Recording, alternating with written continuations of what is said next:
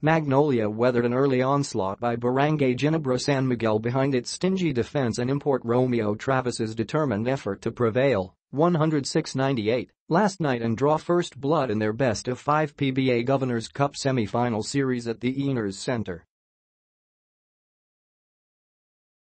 The Hotshots turned things around after trailing 39-31 at the end of the first quarter, with Travis and Paul Lee leading the charge before the two conspired anew to prevent the Kings from completing their comeback from a 14-point deficit to take the series opener in front of a big crowd in the city.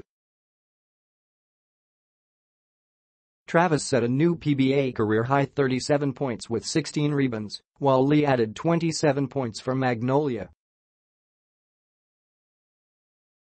The Hotshots aim for a commanding 2-0 lead tomorrow night at the Smart Araneta Coliseum.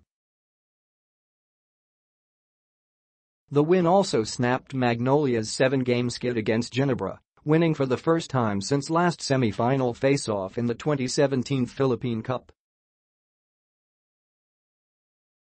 "We need to send a message that we can play and why we're here in the semis," said Magnolia coach Chito Victorero.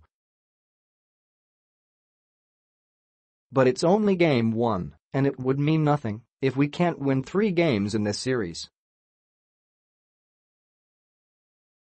Justin Brownlee fired 37 points for Ginebra, making his first 7 shots on his .20 in the opening canto. But the resident import went 5 of 21 the rest of the way, with Magnolia throwing everything it can to neutralize him.